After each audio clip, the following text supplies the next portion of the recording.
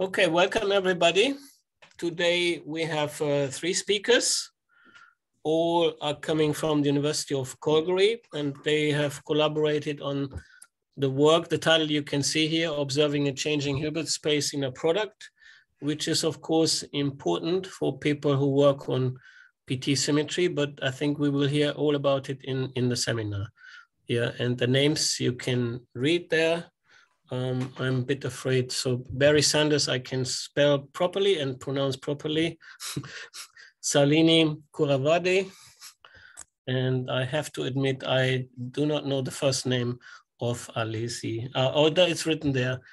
Abhijeet Alase. Sorry about that. Yeah. So whenever you're ready, please go ahead. Thank you, Andreas. Thanks for the kind introduction. And my student, Salini Karuvade, and postdoc Abhijeet Alase and I are very happy to be at this meeting. We're going to talk to you about the idea of a changing Hilbert-space inner product, and it's very much related to the topic of this series of seminars. It's related to non-hermeticity, PT symmetry, and the rest. So that's fine. And I think our change inner product caused the date to change. So we know that today is the 26th. That says the 25th, and that's our first observable. The work that I'll talk about here, most of it's been published back in January in Physical Review Research, but towards the end of the talk, we'll go a bit beyond what that material is, and we'll also dive a little bit deeper into the topics that come up. Okay, can we go to the next slide, Salini? Okay, so on the upper left, you can see an outline. We'll start off just introducing the topic. And I think many here already have an expert background, but I'll just give the introduction and the background on this topic. And it's important that we reach a common understanding of what the material is, what it means, how inner product and PT symmetry and non-hermeticity all overlap with each other. We'll give the approach for how we tackle this problem. And we'll tend to get a little bit into the mathematics side, use a C-star algebra foundation, but we won't go heavy on the math. We're bringing in mathematical foundations just to make sure that we get right the ideas of changing inner product, but we're not trying to make it overly mathematical. And then we'll talk about the results that we got, including work that's not in the paper where we're collaborating with an experimental group on simulating an inner product change.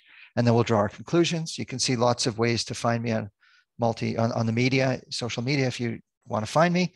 And in the upper right, that's the city of Calgary photograph, so you can see where this work was done. Okay, next slide. Okay, so let's, and again, I'm very aware that we have a lot of experts in the audience, and sorry for anybody where this is trivial, but again, this is about getting the language ready. And for those that don't have this particular background, sorry to rush through it. And if Andreas is okay, I'm okay with interruptions during the talk if it helps to clarify things. Otherwise, we're okay with questions at the end. So the first thing is just to make clear what the inner product means in quantum mechanics. And so as we would all know, taking an undergraduate course on quantum mechanics, the idea is that we're told that every physical system is described by a ray in Hilbert space, and the Hilbert space is a complete inner product space. And the idea that the inner product is not unique is something we don't delve into. And we have very good work in the last couple of decades telling us why it didn't really matter, that the choice of inner product might not determine the physics. And we're not going into that here. We're not asking what would quantum mechanics be if we chose a different inner product. The point here is we're asking what would happen to quantum mechanics if the inner product were to change. And change means that we have two stages. We have preparation and measurement. And we're not going to go into the dynamical effects. We're not going to talk about what happens as inner product changes, but rather just prepare a state and then measure it later, what would happen if the inner product were to change in between in some way that we're not going to get specific about. So when we say that Hilbert space is a complete inner product space, the way we think about it is that there's a pair of entities. So that script H is representing the Hilbert space. Then we write it as a pair of objects. The first object is script V, which is a vector space, and script I is the inner product. And when we allow the inner product to change, we don't change our vector space, but we do allow that inner product to change. What does the inner product do? It carries a Cartesian product of vector spaces, i.e. a pair of vectors, into a complex number. And the way that we think about it, again, just going back to undergraduate quantum mechanics, is we have ket phi and ket psi are the two vectors in that vector space. And then the inner product is the overlap between the two. So we turn a ket into a bra, and then we get the complex number as the overlap between the bra phi and the ket psi. Everything that I'm talking about is really about how to turn a ket into a bra. So at the very basic level, we're just not taking for granted the process of turning a ket into a bra. And more subtly, we're thinking that, at one point, there's one rule, and then the rule for turning a ket to a bra changes. And the question is whether that's even allowed. Does quantum mechanics allow that in a self-consistent way? And we're going to argue yes, but the yes argument is subject to one tweak of an axiom in C-star algebra. And so we're just going to be very open about what we're assuming, and then you can draw conclusions for yourself whether inner product can change. But we're going to argue that it can. It's allowed. We're going to restrict this presentation to the changing inner product effect on quantum mechanics, not on the whole of physics. So you can imagine that Maxwell's equations also deals with a Hilbert space. And if the inner product changes in some way, what does that do to the rest of physics, like Maxwell's equations? And that's outside the scope of this work, but it has a lot of interesting implications. Okay, so for this particular slide, ket psi, we can think of as a description of preparation. I like to take a very operational quantum mechanics view. So to me, a state is a description of preparation. So if I tell you that I write a ket representing an electron that's spin up, then to me, that's a language for telling you the electron is spin up. And then I assume that that you can take an electron source, direct it through electromagnetic fields, so that you're certain that you've prepared the electron and spin up, or you do some other thing. But when I say electron spin up and write a ket that way, that's just a shorthand description that I assume you and I both understand, tells us how to prepare a spin up.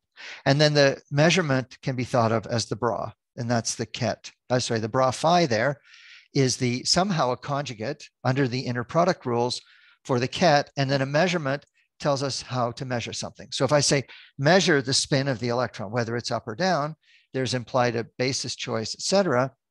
And sorry, can you move the mouse away, Salini? Yeah, thanks.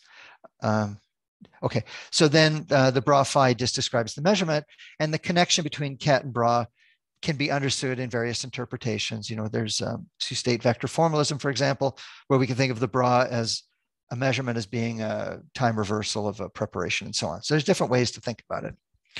And then that overlap is really just saying, what is the complex probability amplitude for something like, prepare the electron in a particular spin state, measure it in some other spin, what is that overlap? And that's the inner product. And the inner product carries two quantities that are important for this discussion. One is that the inner product implies a norm. So if the inner product changes, then the norm of a state could also change. And the second is the angle between the states. And if the inner product changes, the angle between the states can change. And then that means that two states that are not orthogonal could become orthogonal or vice versa, as examples. So physically, a changing inner product can affect the norm and affect the angle between the states, and particularly allow orthogonality to vary in time. And then what we're claiming here is that quantum mechanics, as it's currently formulated, does not yet formally address the consequences of a changing inner product. So this is the point that we're opening up here. Our aim here is to establish a quantum mechanical consistent framework for changing the Hilbert-space inner product between preparation and measurement. So the way I like to think of it in a down-to-earth way is, imagine you wake up in the morning and Hilbert-space has one inner product, and by the time you go to sleep, it has a different inner product. And you prepare your system in the morning, and then when you go to sleep, you measure. And the inner product has changed in the interim. So now this aim is somewhat loaded because we're saying it should be a quantum mechanical consistent framework. There is speculation in the literature, particularly related to PT symmetry, that there could be advantages. And so when our aim is to discuss whether the Hilbert-space inner product changing is consistent, we're trying to work towards saying that the inner product could be allowed to change and it is consistent with quantum mechanics. So we're not looking for an advantage here. We are looking for it to be observable, and I'll be clear what that means, but we don't think it gives an advantage, but it's a debatable point. So our aim here is to establish that framework.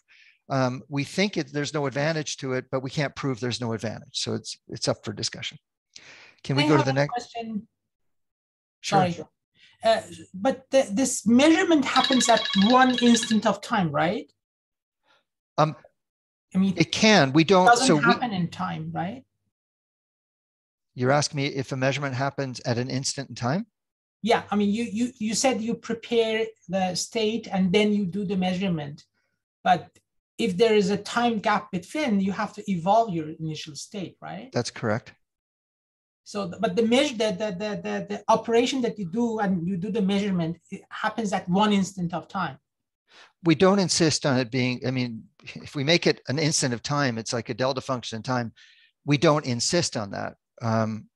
We just have the idea of preparation and measurement in the traditional sense. Like, there's two issues that you're raising, Ali. One is whether preparation and measurement are instantaneous. And the second is whether there's a gap between. Are these two separate issues in your mind? Yeah. Okay. So are you asking about whether we're insisting on it being instantaneous? I thought it should be instantaneous because of this wave collapse of wave function business, which doesn't happen in time, but one instant of time. So, but then there's Planck scale arguments and all that. So I'm not objecting. Like the way we formulated here is consistent with what you're saying, but I wouldn't want us to tie our whole theory to the idea that measurement has to be instantaneous. Okay. Yeah. Okay, that's great. That's setting us up for some of the things to come. So let's go to the next slide. Okay, so now I'm going to motivate why we're working on this. So the idea is that, I mean, part of it is really just the question, that certainly once I understood that inner product didn't have to be unique, then would it be allowed to have it change? And so Salini, Abhijeet, and I did a study of the literature, and we didn't find the answer to this particular question. So this is why we started studying it. We do know historically that different inner product choices are consistent with quantum mechanics. And there is okay, so you can see at the bottom references. Our references refer to the DOI, the digital object identifier, and the DOI service runs a hash capability. So when you see 10/ and then up to 6 alphanumeric characters, that's just the shorthand DOI for the paper. If you want to look it up, you can just go to doi.org and plug that 10/6 character entry to find it. And Ali, this is your work in the first line, isn't it? Yeah, okay. So the idea here is that we know that quantum mechanics is consistent for different inner product choices. And of course, quite relevant to this discussion, hermitizing quasi-Hermitian exact PT symmetric Hamiltonians. And that refers to two works, one by Scholz, Geyer, and Hane, and the other by Mostafazadeh. But those papers do not tell us what would happen if the inner product were to change between preparation and measurement. I think, Ali, that might be part of related to the question you asked, but I didn't understand it deeply enough to give it full justice. So we do know that a changing inner product in the sense that quantum mechanics could have a different inner product is consistent with quantum mechanics, but our claim is that we didn't yet know whether if it changed between preparation and measurement, it's still consistent. The reason that we care about this, because if the inner product could change, maybe it would be advantageous. One would be quantum cloning. And this is work, you can see the second entry, Zhang, Wang, Xiao, Bian, Zhang, and me, and then Zhang and Shui. This is Peng Shui's group at the Beijing Computational Science Center. It's an experimental paper and it's just an example of work that can be done. And in this one, we simulate the change of inner product, and then we do quantum cloning. And for those people familiar with the quantum cloning literature, it branches into two areas. One is heralded perfect cloning. So it means that you can clone perfectly some of the time, but you don't know which times it will work. And the other direction in quantum cloning is, so we know that perfect quantum cloning all the time is impossible. From famous paper by Wouters and Zurek, it's due to linearity of quantum mechanics. But that heralded non-deterministic perfect cloning is one direction, and the other is every time imperfect cloning. And so our cloning result, where we simulate the change of inner product, is really quantum cloning of the first kind, which is the heralded perfect cloning lab. So inner product change could be advantageous in that way. But in the end, it's consistent with quantum mechanics because we don't break the bound on quantum cloning. The second one is computation, and you can see reference 3 by Bender, Brody, Jones, and Meister. And they don't show this in the paper, but they do speculate on faster than Hermitian quantum mechanics. So they do ask whether there'd be a speed up. So if we could tweak the inner product, maybe we could deliver faster than Hermitian quantum mechanics. I said at the outset that we don't think there's an advantage. So by us establishing a framework, we think that these kinds of advantages would be ruled out. Again, all subject to debate. And then the final block on this slide is observation of exact PT symmetry. And although I'm sure many of you are experts on this topic, we'll go through the definition again.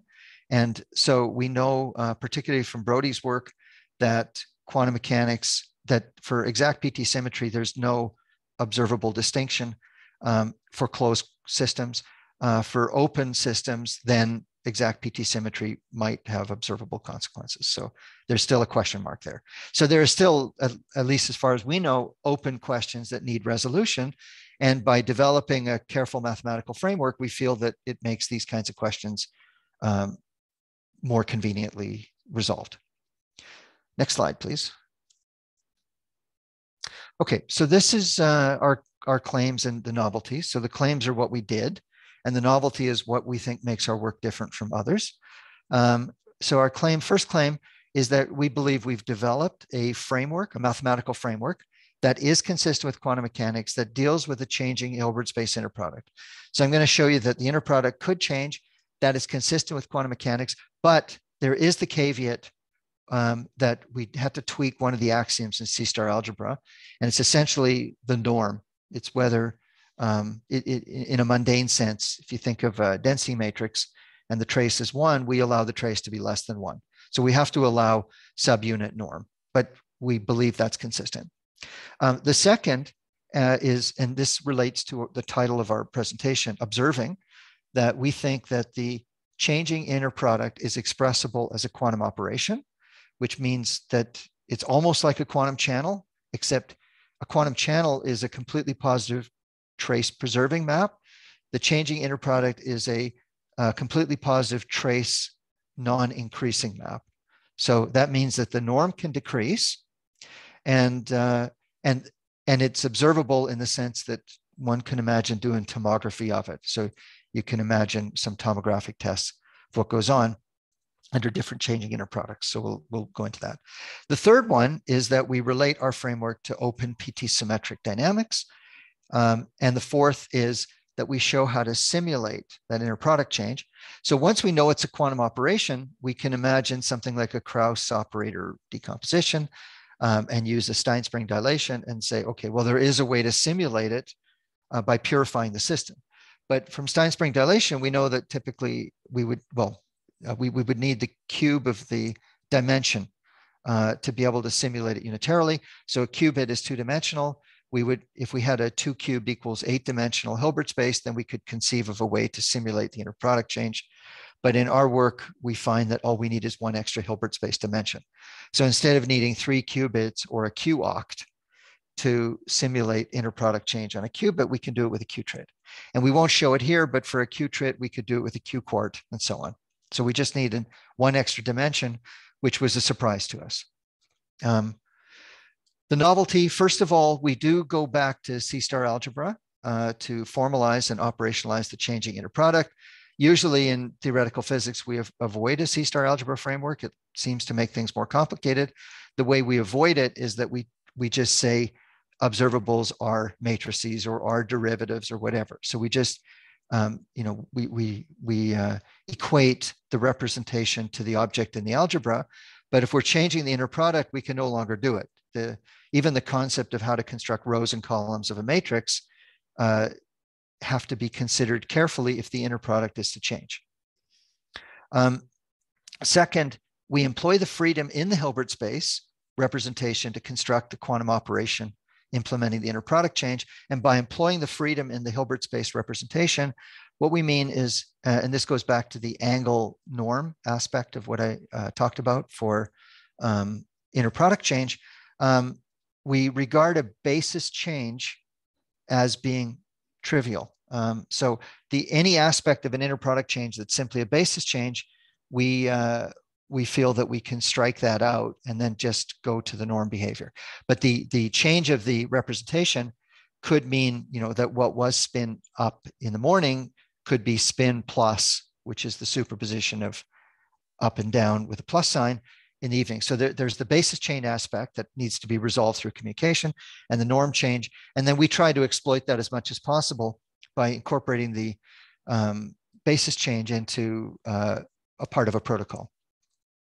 And then finally, the idea of operationalizing PT symmetry via inner product change is novel. It's the operationalization aspect.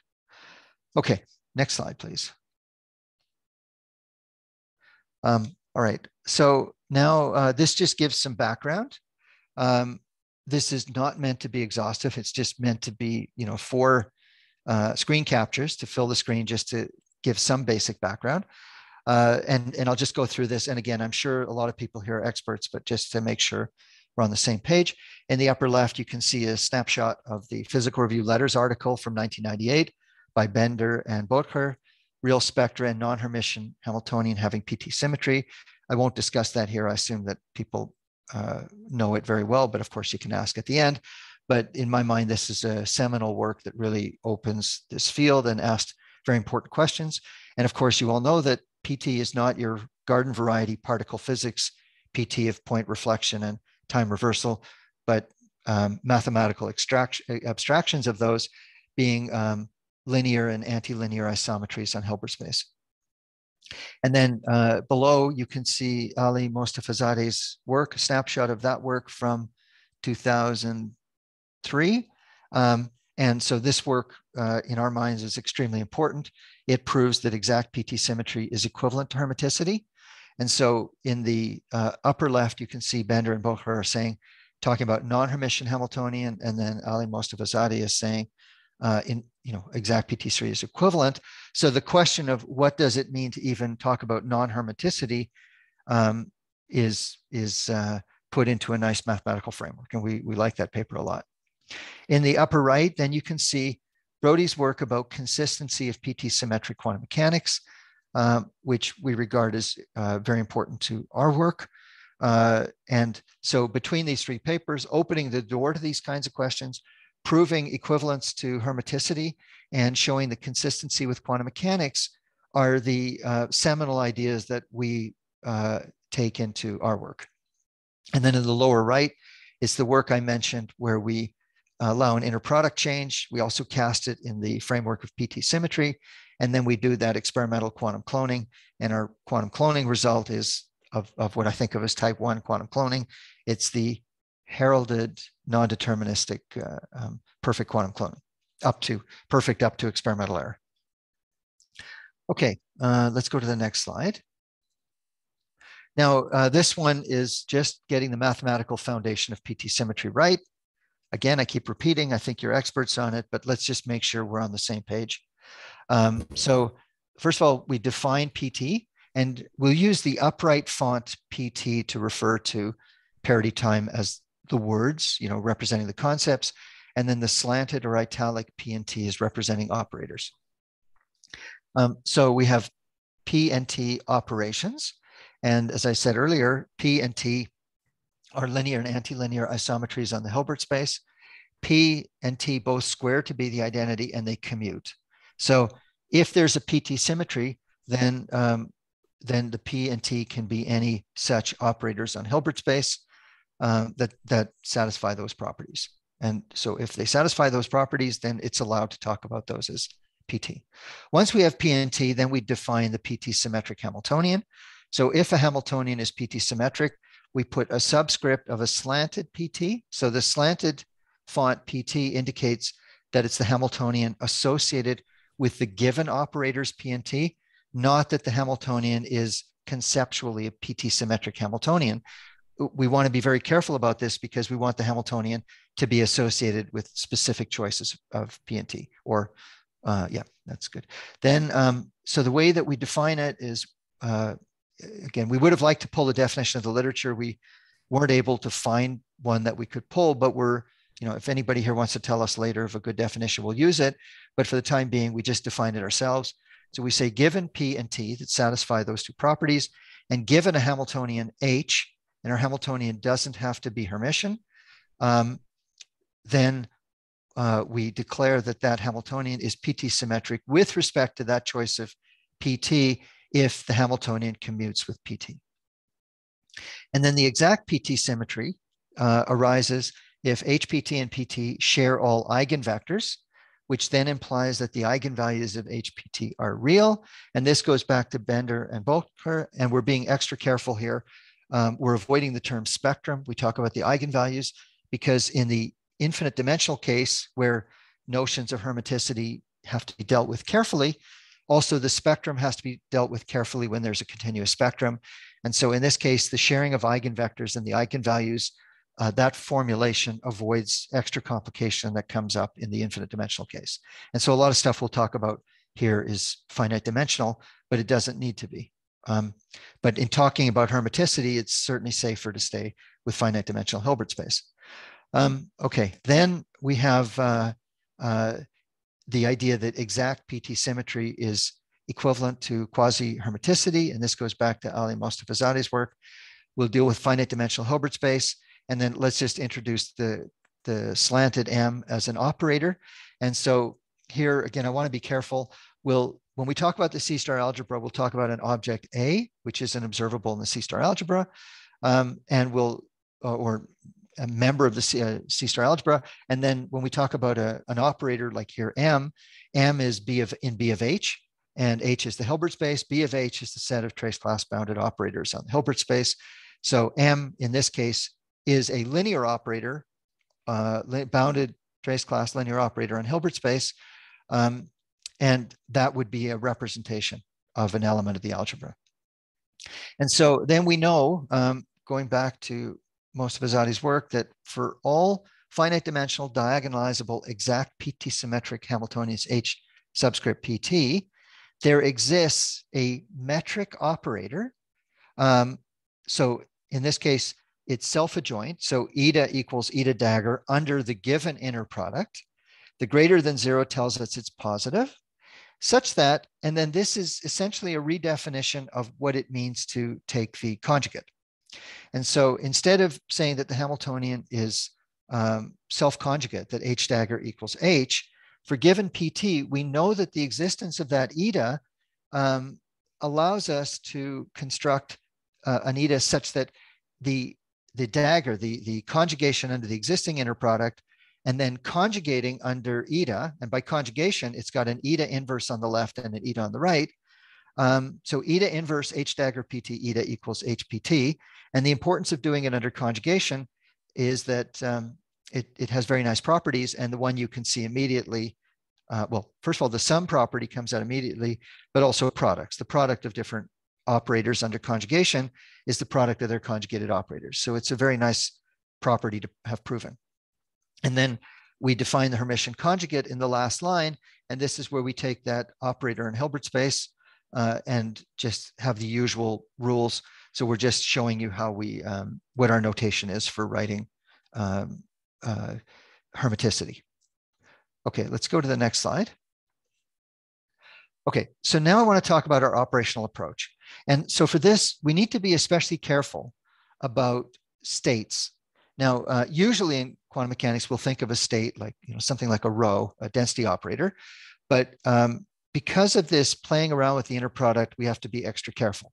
So this is why we fall back to C-star algebras, is that we want to be able not only to talk about the algebra separate from the representation, but we also have to think a little bit carefully about the mapping from a state as a linear functional to the state as an operator. And so we have the C-star algebra A. I'm not going to go into the definition of C-star algebra. We don't need to go through that in detail here, and we don't have time, but it's look-upable if anybody wants to check. C-star algebra comprises self-adjoint observables. There's a star operation. So the star operation is the conjugation. In mathematics, we'll conjugate with a star. In physics, we typically conjugate with a dagger. In our notation, we're going to use both.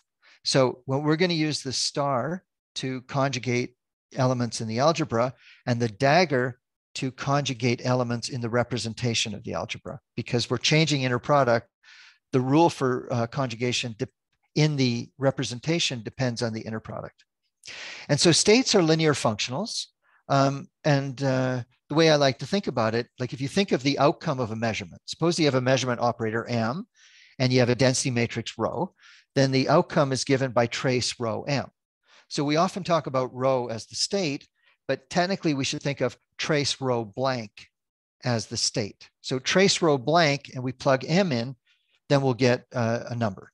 But it's convenient to think of rho as the state, and then the trace is something we add in. And that's kind of this is where the mapping from states to operators comes in.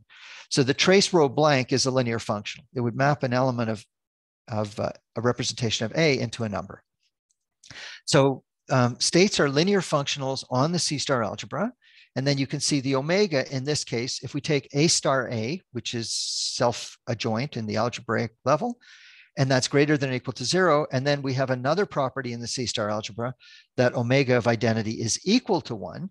And then I put in red here, or we put in red, the to indicate to you that we changed the rule. So we don't want to pull the wool over your eyes. Instead of the textbook approach of saying that omega of identity equals 1, we're allowing it to be less than or equal to 1. This allows norm decreasing. And this is something that we think is consistent with quantum mechanics. But if you want to argue, this is a good point to argue, because we're saying that our results are consistent with quantum mechanics, and yet we've changed that particular rule. Okay, then once we agree on what states are, then the way we go from states to operators is under the GNS, or Gelfand-Neymark-Siegel construction. And this gives us a star representation of the algebra and the states.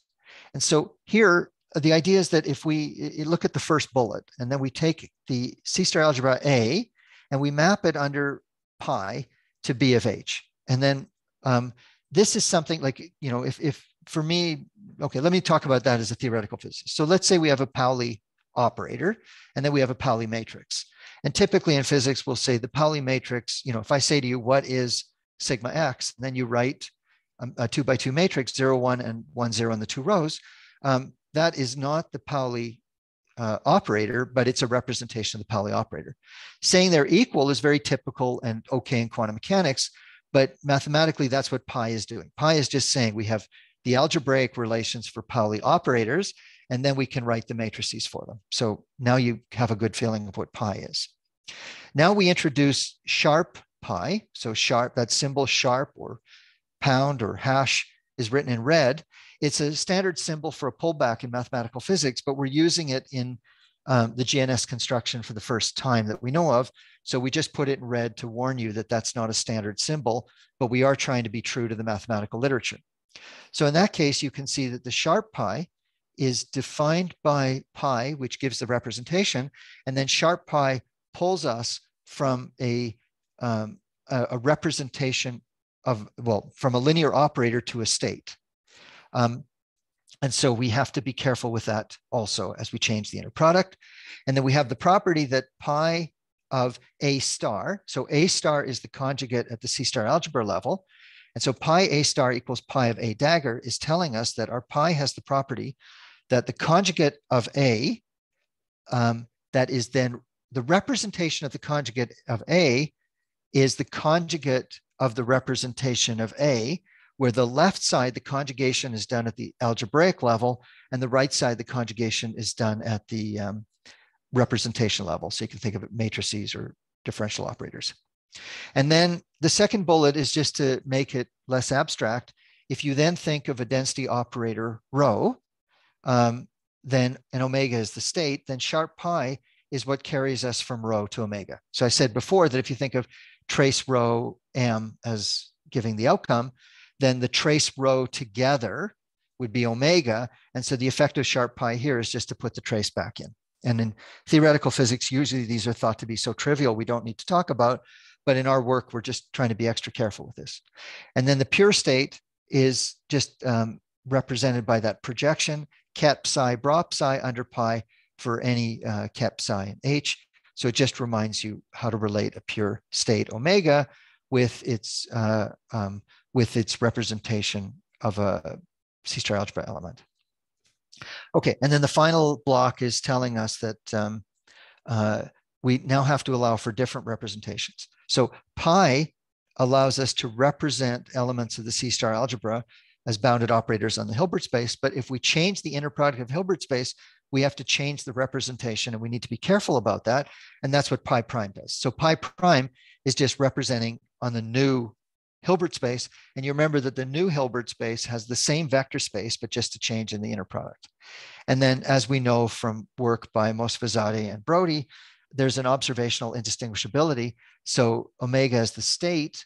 The way I think about it, omega maps an element of the C-star algebra to trace of rho pi, the representation of A. And if we change the representation of A, we change the representation of rho as well, and they kind of cancel out. That's a simple way that I think about it, but we're trying to be rigorous on this. Okay, let's go to slide 8. Now, slide 8 has a lot of math. Sorry, Barry. We have a question in the chat. Do you want to ask the question? Sure, I'm ready to take it. The person, Ranjit, do you want to ask the question, or I can read it out if you want? Hi.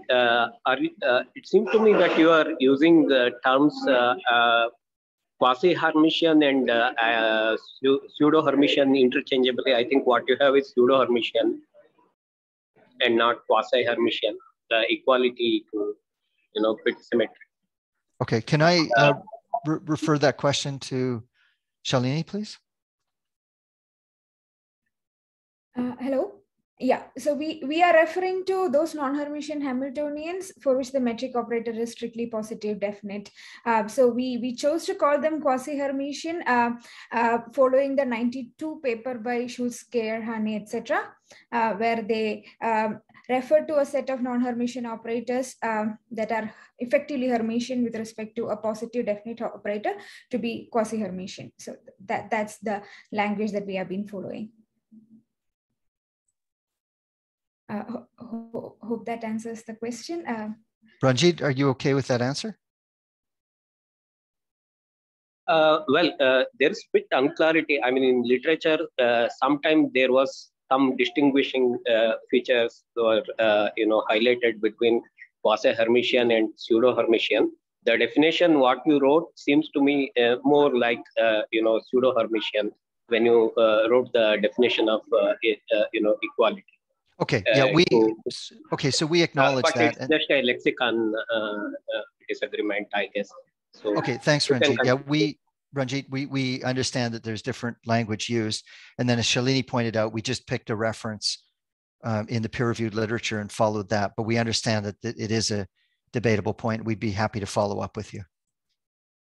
Maybe I can make a comment. I think it goes back to some papers in the 60s by Dieudonné. He seems to be the one who coined the expression quasi-Hermitian.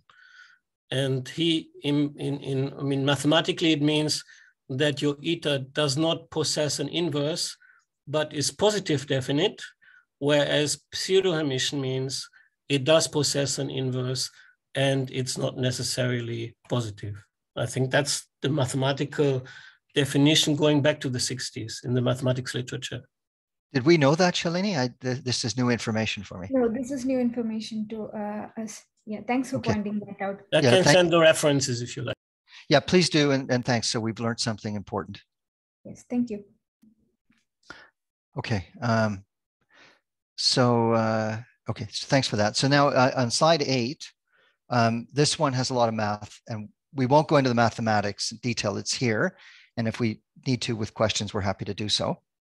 But this is really the idea that we want to make sure that our rules for representations do hold up under changing inner product. And so you can see in the heading for this slide, it's got I subscript eta. So we use eta. So eta is the metric operator. And as we just talked about, it's an invertible metric operator. And we also use that as a label. So you can see that the changing inner product matches the Hilbert space. We don't have a subscript there because we're not worried what the initial inner product is. And then it changes to H eta, where eta represents the change of inner product. And so we use eta both as the operator and as a label for the new Hilbert space. And then the Hilbert space is the pair V and I, the vector space and the inner product. And so you can see the vector space doesn't change, but the new inner product is labeled by that metric operator. And you can see in the first block that the new inner product just carries the Cartesian product of the vector space with itself into complex numbers by taking two kets, ket phi and ket psi, and then mapping it to bra phi and then ket eta psi. So the changing inner product has the rule that we can just multiply by eta. This is known in the literature, but we're just introducing it. We're just presenting it here to complete the story. And then on the far right, you can see that we have an eta subscript. So we just refer to the overlap between phi and psi under the changed inner product by putting a subscript eta. So the subscript eta on that inner product is, again, that's the metric operator that's labeling it. And then the next block has all the math. I'll just give you the basic idea that we then want to make sure that the new representation, which we call pi eta, maps the C-star algebra elements to bounded operators on H eta.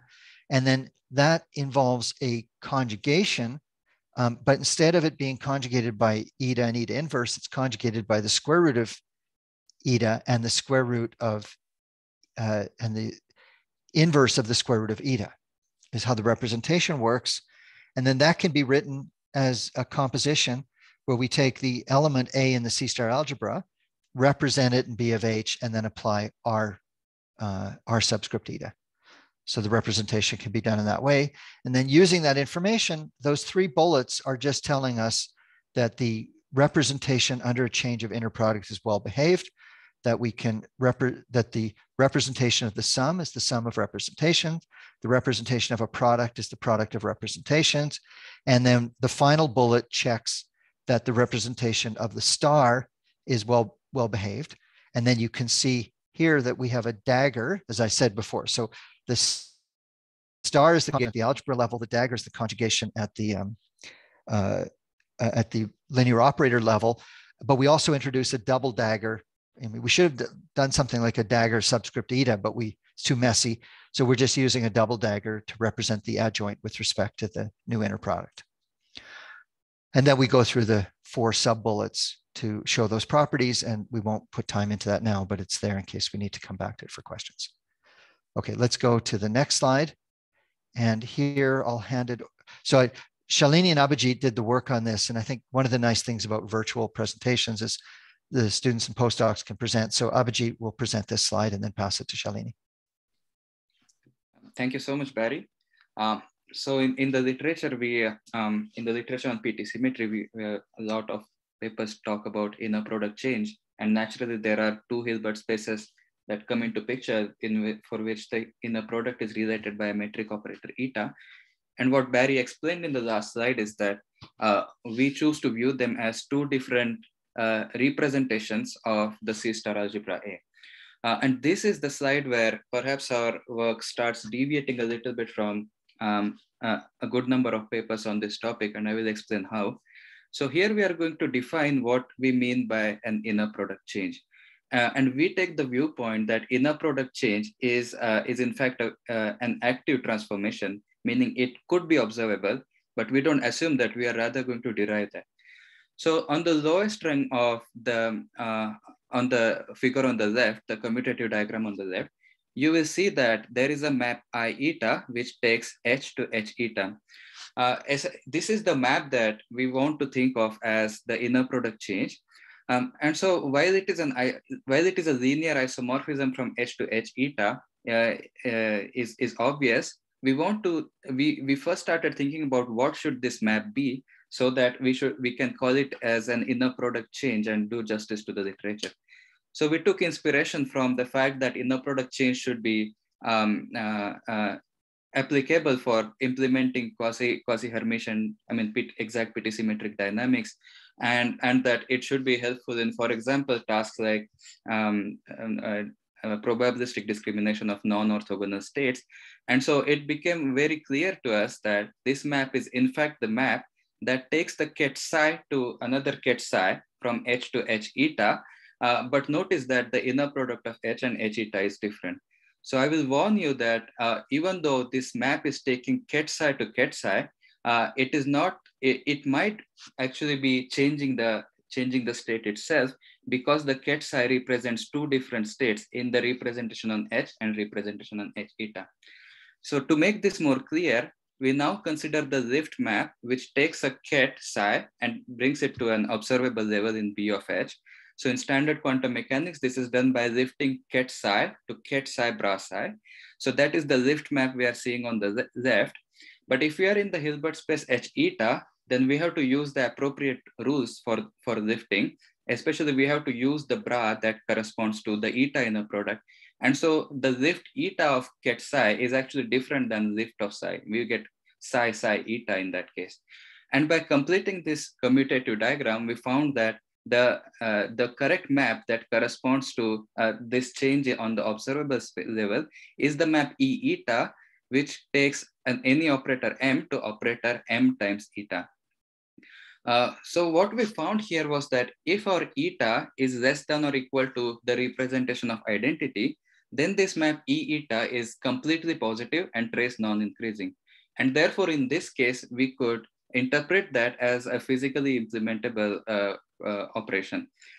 We can in fact even use our sharp pi and sharp pi eta maps, and that would allow us to think of these operations directly on the level of states, which are linear functionals on C-star algebra.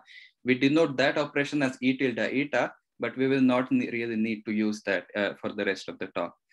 Now this operation E eta, which goes from B of H to B of H eta, is somewhat unusual because we are used to thinking of operations that go from B of H to B of H, like the channels that go from B of H to B of H.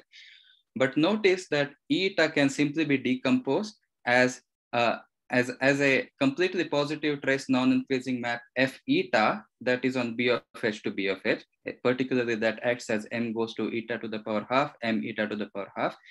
And the second component R eta is just the representation change. And this is essentially like, in a lot of papers, we think about quasi-hermeticity as just a relabeling or just a basis change, a non-orthogonal basis change in which we are representing unitary processes. So here R eta is just that representation change. So through this, we are advocating the point of view that inner product change is a non-trivial channel. And it's a composition of two processes, one which is a completely positive trace non-increasing map, and other is the representation change. And because representation change is operationally equivalent to doing nothing, the map F eta from B of H to B of H is in fact operationally equivalent to E eta.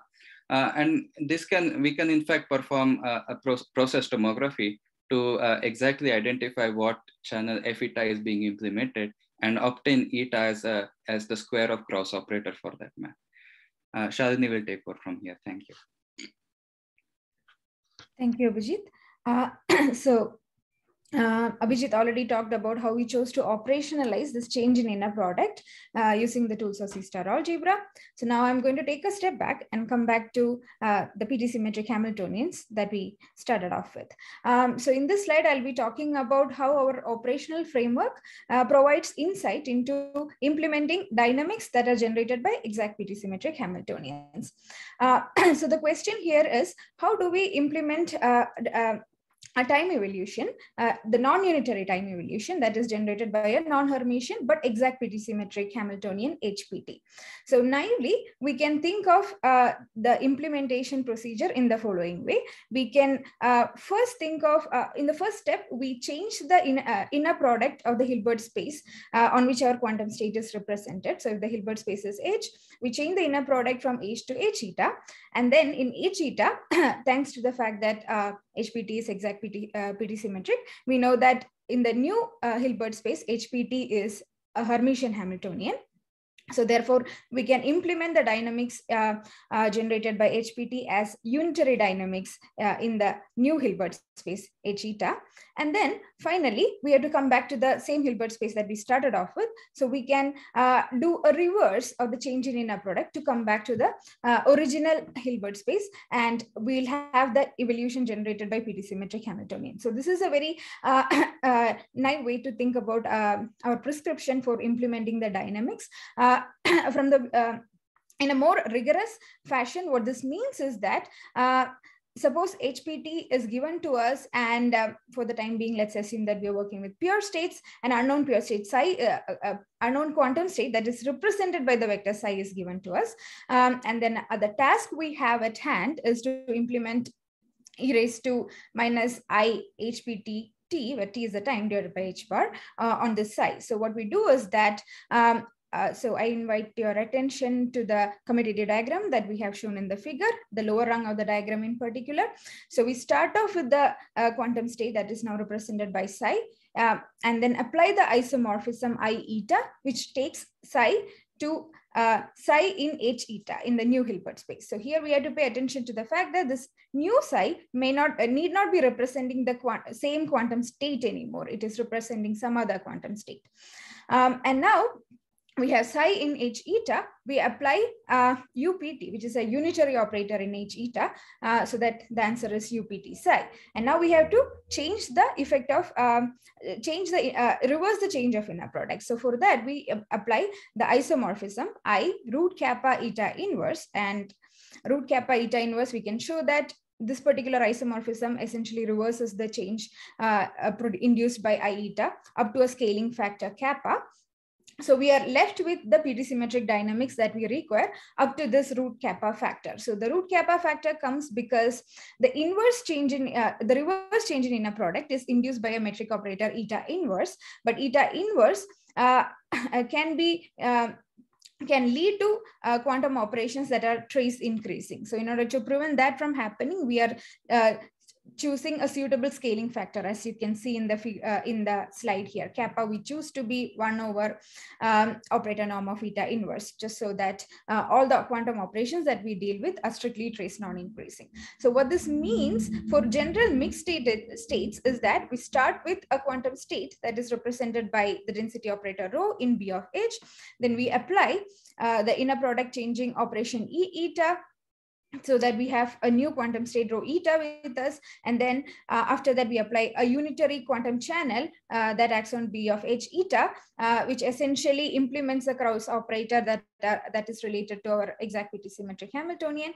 And finally, we apply E kappa eta inverse, which is the quantum operation that reverses the change in inner product that we first applied and brings our quantum system back to be represented on the Hilbert space B of H. So this gives us a nice but simple decomposition of exact PT symmetric dynamics in terms of inner product changing operations and unitary channels. So this brings us to the last point that we want to talk about. So this way of decomposing PT symmetric dynamics can be used to simulate exact PT symmetric dynamics on quantum systems. So all we have to do is find a way to simulate each of the component in the decomposition of UPT that we have shown in the slide.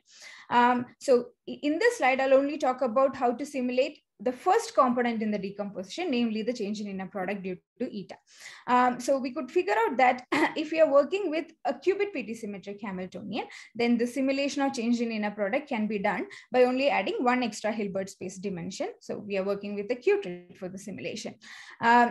So this very simple Qubit simulation strategy, we are currently implementing it on Rigetti's Aspen series Qubit-based superconducting processor. So we are using this superconducting processor to first simulate the change in inner product on it, and then further to use our protocol to implement exact PT symmetric dynamics on the quantum computer. So our Qubit simulation strategy is rather intuitive. So we are given the qubit state row. We embed the qubit state row onto the first two levels of the Qubit system. And then, as Abhijeet mentioned, our inner product changing operation E eta is operationally equivalent to another operation F eta if we do not take into consideration the change in representation. So we work with F eta because we are ultimately doing a simulation of the change in inner product, and change in representation is something that operationally has no effect. So this once we have the qubit state encoded into the Qubit state, we apply U eta, which is the unitary that encodes the action of F eta onto this state. And finally, we do a projective measurement onto the first two levels of the Qubit system. So we get the inner product changed row back to us. So if we think about this protocol, we see that this only requires one extra Hilbert space dimension, like Barry mentioned. A naive approach to Steinspring dilating non-unitary PT symmetric dynamics would require 3 qubits and entangling gates, but this procedure only requires the Qubit and no entangling operations. But we are aware that in the literature we have simulations of qubit PT symmetric dynamics using 2 qubits and entangling operation.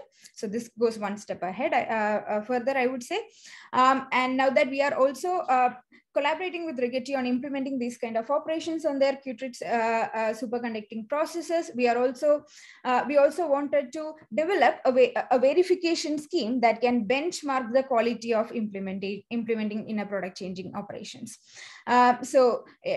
To develop this verification protocol, we considered a specific adversarial model.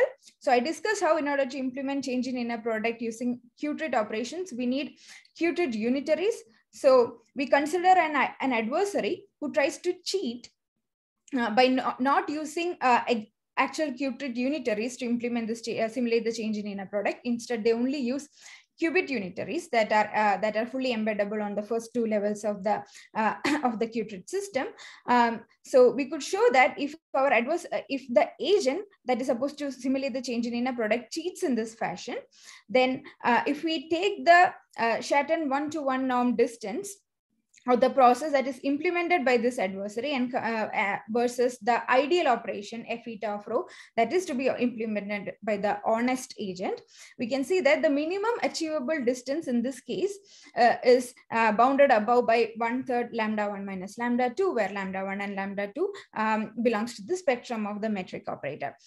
So this kind of a threshold condition that we give here allows us to certify whether the agent that simulates the change in inner product is honest or not with respect to the particular adversarial model that we are considering.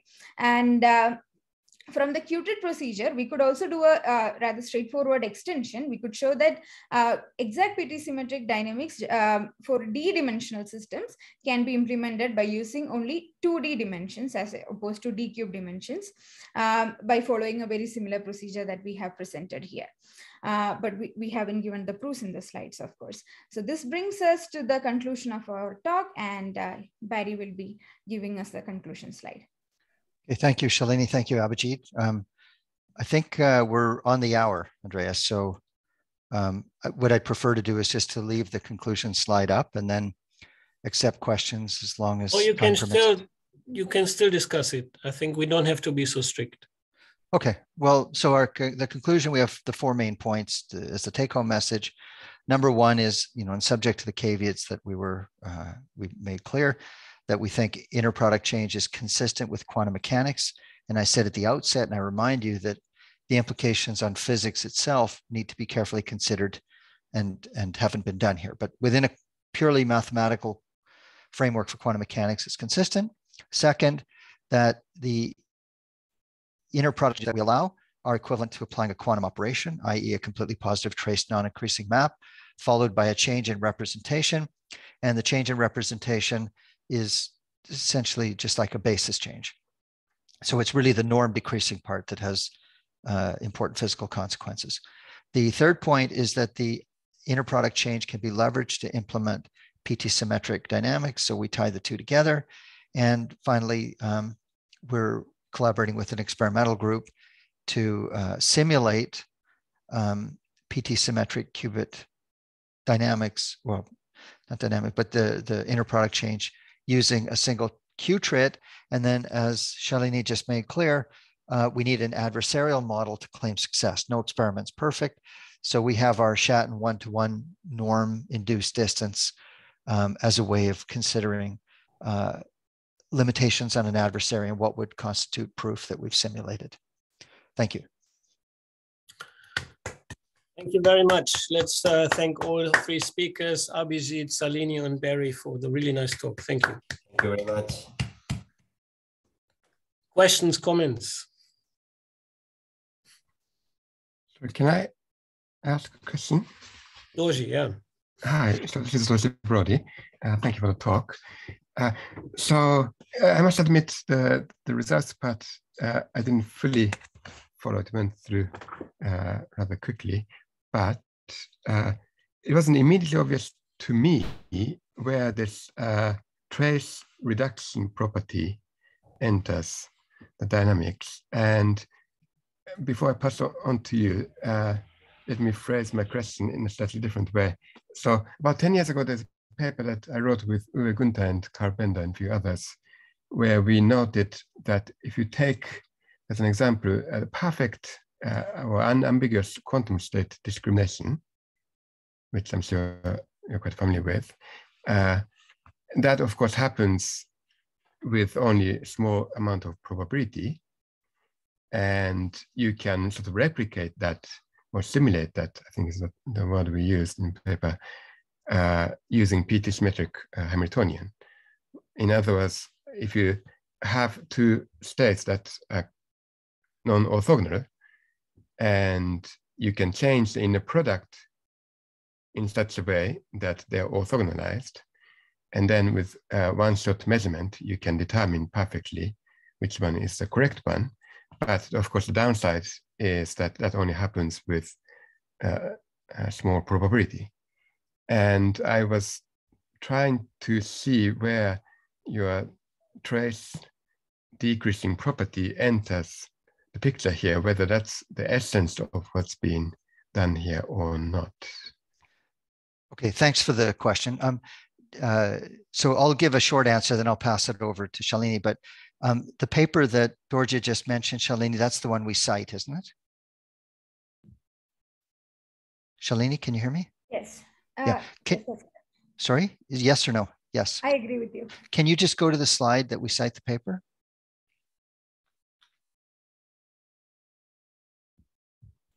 Okay. So is that the one you're referring to, Dorje? No, not that one. Oh, okay. It's about the unambiguous quantum state discrimination. Right, but the paper by Jean Wang et al. Uses the protocol that was originally proposed. Okay, so that one, yeah, that one uses it and then cites it. Okay, and then let me just jump to the part. So what you're asking, Dorje, is, essentially where does the decreasing trace come in? And then you did mention how there's a decreased probability of success. So the decreased probability of success is what's manifested in the decreasing trace. Salini or Abhijeet, do you have anything to add to that? Yeah, so in this in the particular framework of sister algebra that we consider, we are considering all set of states that are that have a maximum norm of up to 1. So any linear functional, positive linear functional on the sister algebra that has subunit norm, this we associate with probabilistic preparations of a quantum system. So when we change the inner product, because change in inner product is a trace non-increasing quantum operation, for some states, as we apply this E eta onto those states, the resultant state that we get have subunit norm. And according to our interpretation, what they means is that these states are probabilistically prepared. So that means with some probability, as we change the inner product, we can lose the system. So that's the probabilistic aspect coming into our analysis. Yeah. Okay, thank you very much. Can I add one quick comment, just because it's one of my favorite topics in this subject I like to talk about. Salini, could you please go to slide 9? Yes, so specifically where we get trace reduction comes into picture. The first place is, in fact, already you can see is H I eta goes to H eta. So here psi goes to psi. And so a trace reduction on operator level essentially manifests as norm reduction on the Hilbert space level. So here, if the norm of psi was not changing under this map I eta, then we could immediately conclude, in fact, that eta equal to identity, and that's just a trivial inner product change, meaning inner product is not changing. So the only possibility is that some of the psis have to undergo norm reduction. If they're going, if their norm is increasing, that means it's an unphysical operation, because in our framework, trace increasing is not allowed. So on this lowest rung already, this I eta operation for any eta that's different than identity always reduces the norm of some states. And this is where the probability loss, as Barry said, in your scheme, what you saw as a probability loss will be captured by this probability loss in our inner product change.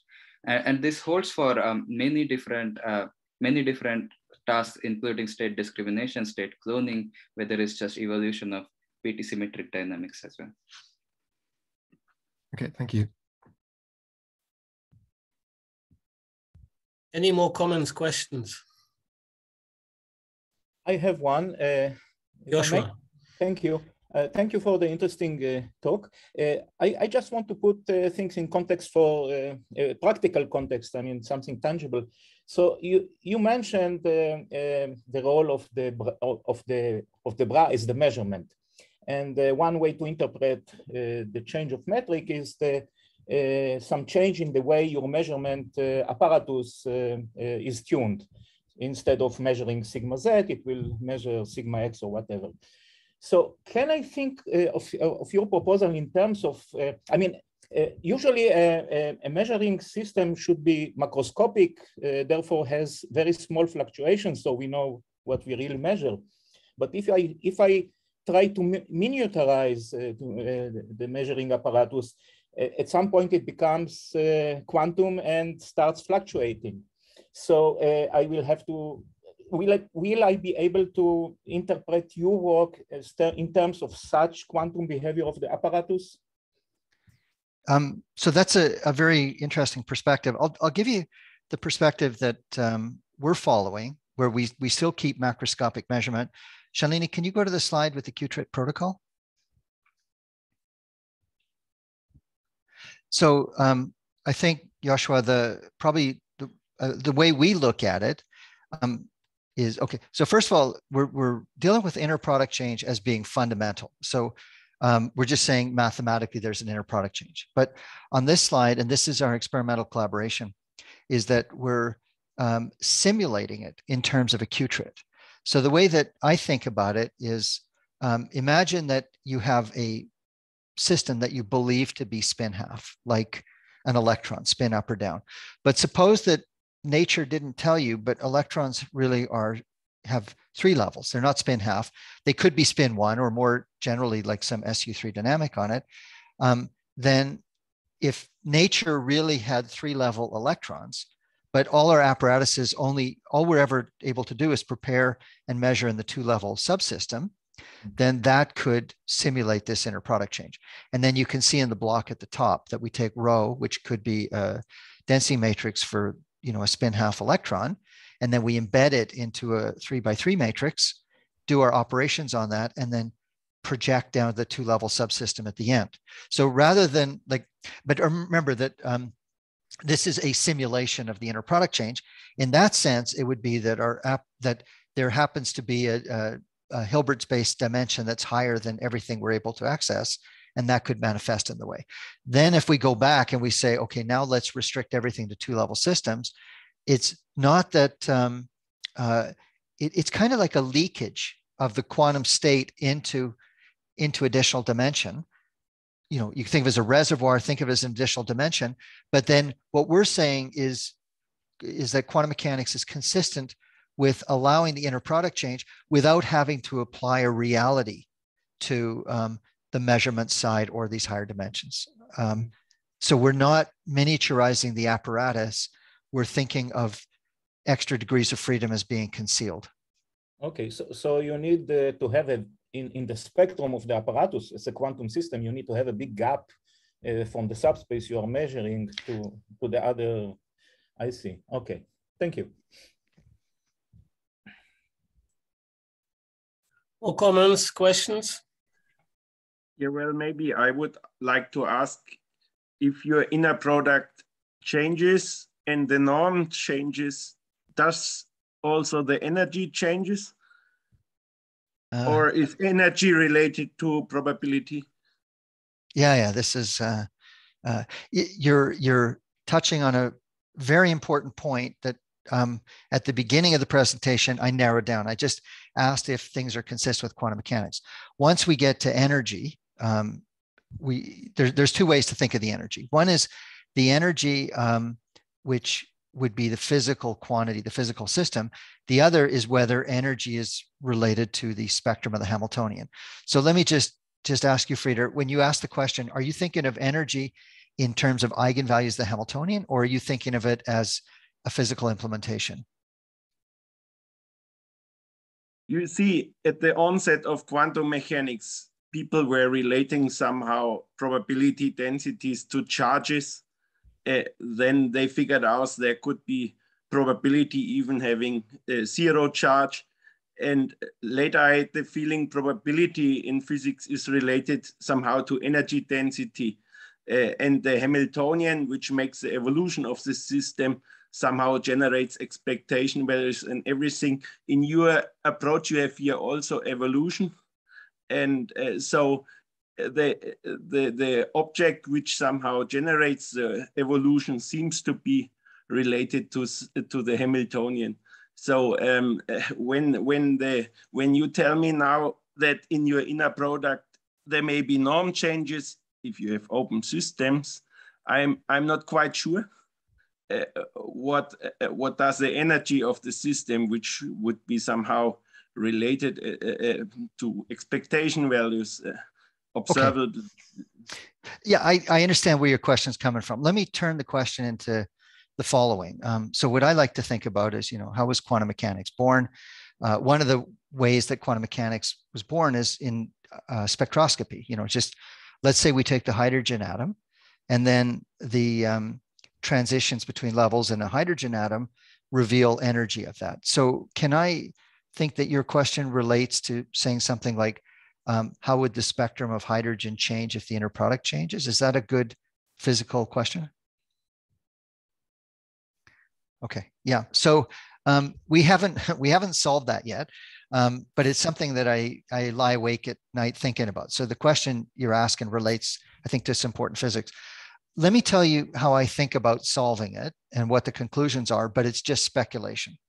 So if we write down, if I want to describe the hydrogen atom, and then I consider the lines of hydrogen, and in order to relate it to this qubit idea, I need to think about the spin half system of the electron. And then, so I write down the hydrogen atom, as some sort of bound electron, that there's fine structure splitting because of the spin half electron seeing the nucleus. And then I think of this Q-trit simulation shown on this slide. Then what happens is the electron, I could simulate it by thinking of the electron as secretly a 3-level system instead of a 2-level system. That will then definitely have an impact on the energy levels. And then the speculation we have, like mathematically, we would just either apply our quantum operation. So we'd modify Schrödinger's equation for the hydrogen atom, or we would do this Q-trit simulation and their equivalent, as we know. This would change the spectrum of hydrogen, is what I believe, in ways I don't fully understand. I don't understand what it would do to the widths of lines. I'm not yet clear how it would change the fine structure. What I think would happen, and Salini and Abhijeet and I have been talking this through, is I think it would change the relative strengths of lines in the spectrum of an atom is how it would manifest. So my feeling, and like we're showing it's consistent with quantum mechanics, then the question you're asking, Frieder, is whether it's consistent with what we believe to be true or what we observe in energies of systems. And I think that there are mathematical consequences of that. How they stand up in the sense, like if I do spectroscopy, I'm also making use of Maxwell's equations to describe the interaction of light with the atom, and how I need to treat the inner product change for Maxwell's equations on a classical level. I'm not sure how that would affect it. So the question you're asking is very important to me, and one that I'm starting to ponder. But our work it's just outside the scope of our work. I think there will be physical consequences and we don't understand them yet.